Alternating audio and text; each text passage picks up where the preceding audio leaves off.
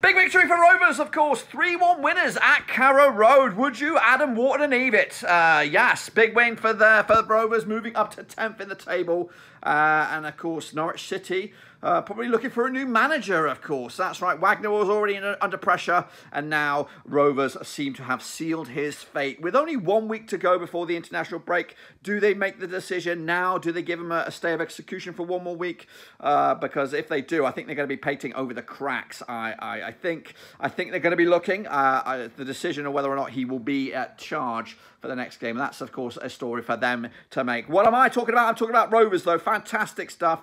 3-1 win in the end, and in a match that kind of flattered Norwich a little bit. I think we could have comfortably won this 4 or 5-0 if we didn't play the second half. Basically, I think the first half was fantastic. Rovers, a goal from Tyrhys, Dolan. Not only a goal, but we also saw a backflip to match. Of course, if you haven't seen it, check out my Twitter. It's got that on there right here, right now. Then Szmodics. It was the Szmodics show. A couple of goals from him in the first half. He got himself one. Second half, of course, added to the tally to make it 3-0. Of course, one was a great hard-working effort. The other one just tapping at home as well. We could have had more, and we probably should have had more, but a decision by the referee cost us dearly. Scotty Wharton taking out the last man. Of course, I felt it was a little harsh to be a red card. I think a yellow card would have sufficed. But we'll see if Rovers argue the matter, and of course at the moment he will be banned for the game against Preston, which is a bit of a major negative for Rovers because we don't have much in regards to defensive ranks at the minute. I think Carter will be back. Suspension. Alexa, kill it. Stop it. Bloody Alexa, interrupting me every bloody day. Alexa, stop. You heard. Stop. Yeah, I'm shutting them up. Alexa, we're being rude. Anyways, a big win for Rovers, 3-1. Of course, yes, Scotty Wharton sent off, red mist.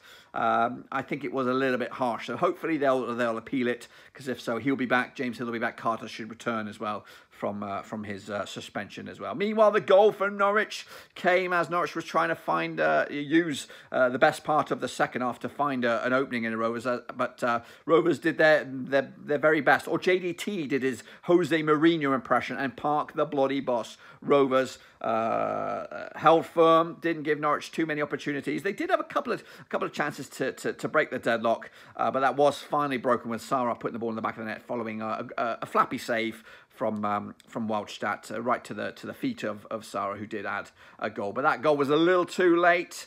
But Rovers held on firm with a monster win. Let's not underestimate this win.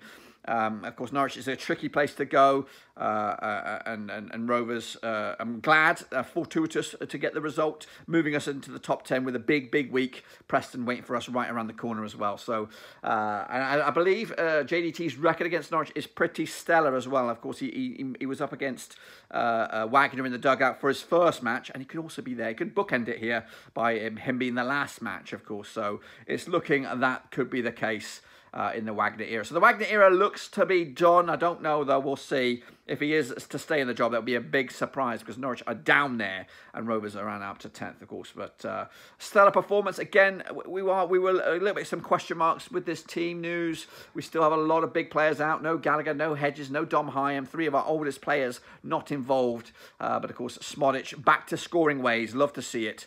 And, of course, hopefully there's more to come with Preston right around the corner. I'm happy. I'm over the moon with this one.